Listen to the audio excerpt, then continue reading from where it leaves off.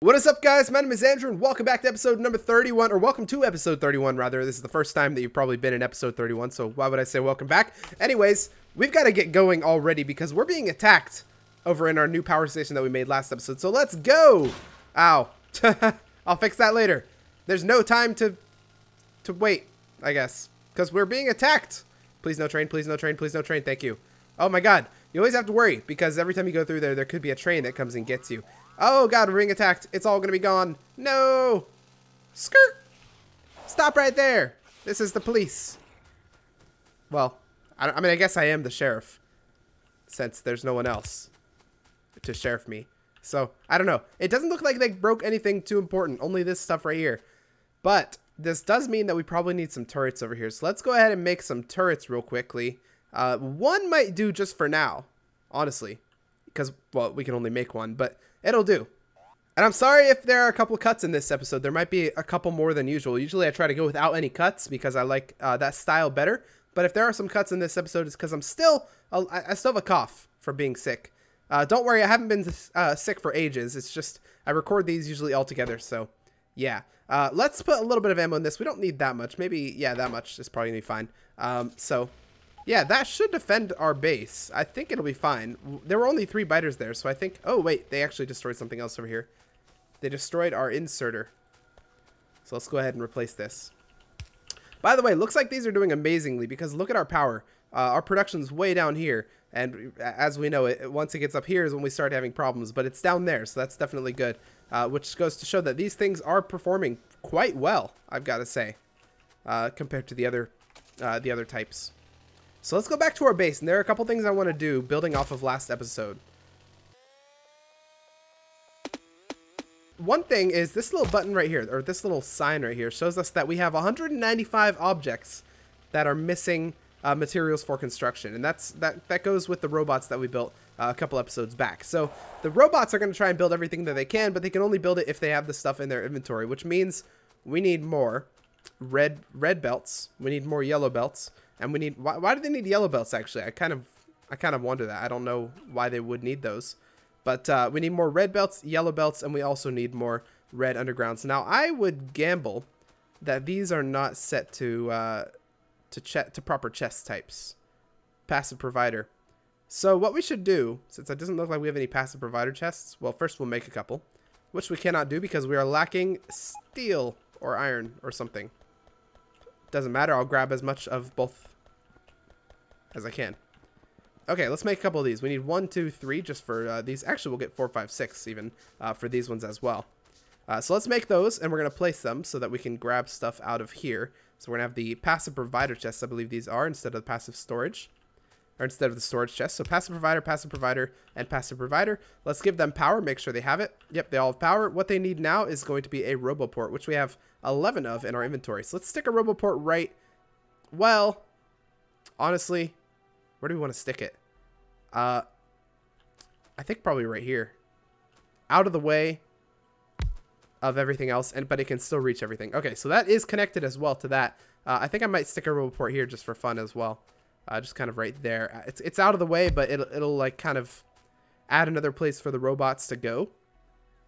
Now the thing about the robots is they do have to recharge everywhere they go. So if there's something that's too far, they'll run out of battery like halfway and they'll start going like super slow. And you'll probably see that a little bit later. I don't know what these guys are going for. They're probably going to grab some material. These guys are coming to give me stuff. But yeah, okay. So they should now have enough materials. They're missing the material. They're missing the yellows. What are they trying to build? Honestly, let me look at my map real quick. Oh, they're trying to, oh no. Oh, we need to stop this. We need to get to our deconstruction planner and deconstruct all this.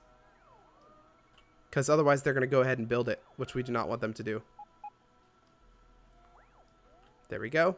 That, I don't know. I don't know about that. We don't really need the symbols anymore. What else are they trying to build? Looks like there's something. Oh, they're trying to repair that. Okay. Everything's looking good here. It doesn't look like they need like a super large amount of things. It looks like they're just needing repair packs now. So let's go ahead and set up some automation for repair packs. I think it only needs iron and circuits. Okay, so we can actually do that right here if we want to. We can put it out of the way, just kind of right here if we wanted to. And I think that's exactly what we're going to do. We're going to stick one right, well, we're only going to have one, so we're going to stick it right there. And we're going to have a quick inserter going in here with those, and we're going to have a long-headed inserter going in there with those. Now, I suppose we could have just used a normal inserter for that, but, you know, it doesn't really matter, so I don't really care. We're going to use a passive provider chest right here, which is going to be our repair packs. And then finally, let's power everything up and see how she works. She doesn't work right now because we don't have anything set. So we're going to set the repair packs. And of course, she's going to start not doing anything. Oh, because we need gear wheels. I am dumb. Okay, well, this right here has a lot of stuff in it. And I don't really want to destroy it. So we're just going to stick one of these here. This is going to be a gear... Oh, actually, we have gear wheels over there. Screw it. This is still going to be a gear wheel thing. We're going to make gear wheels right here. With fast or long-headed inserters, rather. I guess 2 of them. We're going to have fast inserter going into there. And then that should be good. Let's see if she works. We don't need that anymore. I'm thinking she's working pretty well. The only hiccup is that it's taking a long time for these to come in. But I guess that's fine. Because we're getting our repair packs. Which means that these should be going directly into... Let's see. Are these construction robots coming to construct things? Yeah, so they do come and grab these. So that's definitely good. And it looks like they're just going to probably go and repair some stuff now. Yeah, he's going to go repair that. So now we have an automated repair system for our base. That is good. We might have to expand upon this and make this larger so that it can make more repair packs as we get more robots. But for now, I think it's going to be good because we'll only need to use repair packs as we take damage. So, like, I don't think these guys are going to just like go automatically grab repair packs willy-nilly. So I think it's going to be fine. All right. Next step, I think is probably our next step is going to be automating the creation of passive provider and storage chests because these are very important to have, almost as important as having the roboports themselves, I would say, which is kind of a bold claim, but I'll say it anyway. So let's go ahead and automate the passive. Well, okay, hang on. What do these require? Steel chest. Do we have steel? We do have steel. So steel chest for both of them. Advanced circuit and electronic circuit. They require the same stuff. So we're going to do kind of an interesting setup then. Since they require the same stuff, we're going to do this. 1, skip 1, 1. And that's going to be how that's going to be set up. We're going to have our output chest right there, which is going to change from that. It's not going to be that. It's going to be a passive provider at some point. But yeah, for now, it's going to be that. We're going to run forward with this, where that will be generating steel chests, which take 8 steel plates. It's kind of a large amount of steel plates, I've got to say. We're going to have 2 fast inserters going in there. Then we're going to have fast inserters swapping between these 2. So it's going to be making first the passive provider down here, or up here rather. And then it's going to be making the storage chest down there. And they both require these 2 materials. So let's just bring them forward. You know, since we need the reds more than we need these gears right now, what I'm going to do is an interesting little thing called a switcheroo. Actually, here's what I'll do. You're going to go under right there and come up right there. And you're just going to like come up over here. Boop, boop, boop. Oops, you're going to go all the way actually. Just so that we have that one gap of space that we can do stuff with. Okay, come all the way down. You as well, go all the way up. And you can come all the way down as well since we're not using you quite yet. You'll just be kind of there for as we need it. This we should probably upgrade at some point, but for now it's going to be totally okay. And probably we should do the same for the steel if it's not already upgraded all the way. I think it is though. Okay, so for you guys, we're going to need a fast one for that, and then a long-headed one for the other one. So long-headed, long-headed. Awesome. I think we are all good. Let's start powering things up and see if she works. We'll run a power right here, a power right there, a power right there, and a power right there. That should power everything. Fast inserter going into there, and fast inserter going into there. Now let's make sure that these are set to only make like that many of them. And same with these.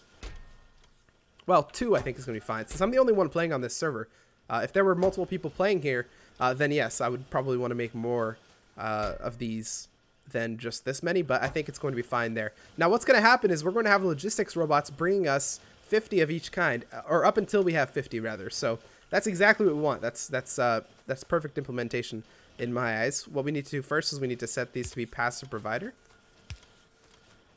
And then, yep, there they are. giving us stuff. See? Now we're increasing in amount, and there goes the pass provider as well. So we should always have at least 50 of those. As we place them, 50 more will, or like, we'll have 50 again. So they'll always replenish us, which is really good. So that's good. I think we're good on setting things up in the mall for now. What else did we want to do? We could probably go around expanding our ROBOPORT inventory. Well, first of all, let's grab some more ROBOPORTs. Make sure we always have, I always want to have 10 ROBOPORTs. I think that's probably the ideal number. Wherever ROBOPORTs are. I actually don't, I think they're probably back. Well, could they be back here? Where the heck are ROBOPORTs? Am I just blind? I know that's the case. I know they're here. Oh, there they are. ROBOPORTs. We always want to have at least 10. I think it's going to be good. Is everything else good? I think everything else is good. So always 10 ROBOPORTs. Always 50 of each kind of provider chest. So let's run around and get ROBOPORTs situated. First, let's do a research since we have the space available. Oh, excuse me. Random coughs. Random coughs. What do we want to research now? Well, it looks like we're going to be needing purples pretty soon. But for now, I guess we can do gun turret damage since that's kind of one of the nice throwaway ones that we can do. Okay, I think I'm just going to throw these wherever power stations already are. And then, yeah. As long as it's connected to some sort of system, some sort of line, then I'm good. Like over here, we already have power, so let's just stick one right there. And this is good because if robots ever attack us, these are going to be these are going to be where they spawn to go and try and repair everything. So that's definitely good. Now that's a little bit out of whack, but I just didn't want to override or overlap with this. So that's why. Do we want to put one up here? Yes, we do. That is the answer. Yes, we do. Well, we already have one up there, but probably one over here. Actually, you know what? Here was the thing. Let me see. Let me check on this, on the status. Yeah, so this is full. This is what I was saying earlier about how these things get full and you can't make any more robots. That's why what I like to do. And you can also see that it's mostly logistics robots. So even though we might use construction robots more often, we can't make any more because it's full of logistics robots. So what we're going to do is we're going to put a couple ROBOPORTs here that are dedicated. So we'll have a dedicated one there, a dedicated one there, and then we'll have the same thing on this side. I'm going to actually remove this real quick. But a dedicated one there and a dedicated one there. So these are going to be dedicated for this side, which means only construction can put in that one and only logistics can put in this one, or vice versa. I don't know which is which, but you get the idea. There we go, and that should work out pretty well. So you'll see this one's filling up with construction and this one's filling up with logistics, and they will not clash like this one did. So that's one way of getting more robots of any kind of type in this setup, in this specific design that we have. What else do we want to do? You'll see we have 10 ROBOPORTs as well. That would be our logistics robots at work. Making sure that we always have 10. Okay. Do we want to start production on laser turrets? I wonder. I mean, we haven't had very many problems with the robots, have we? I don't think so. Or with the, not robots, whatever they're called. Little guys. The biters. How's our map looking for, oh my god, there's so much area that we have to get. Yeah, there's so much area we have to get. I think we're just gonna go through. I might even time lapse this. Yeah, let's time lapse this. 3, 2, 1, time lapse.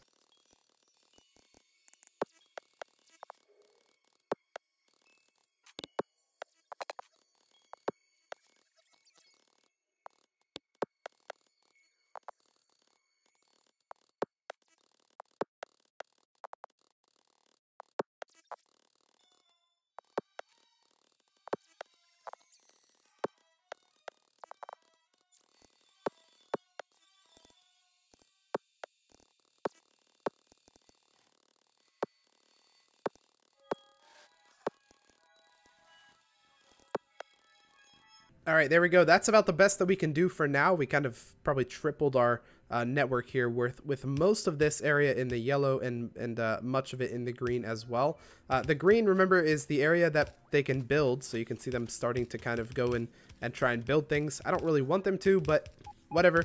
It's fine. We're going to upgrade these to reds anyway. And since we have the upgrade planner thing it should be easy anyway.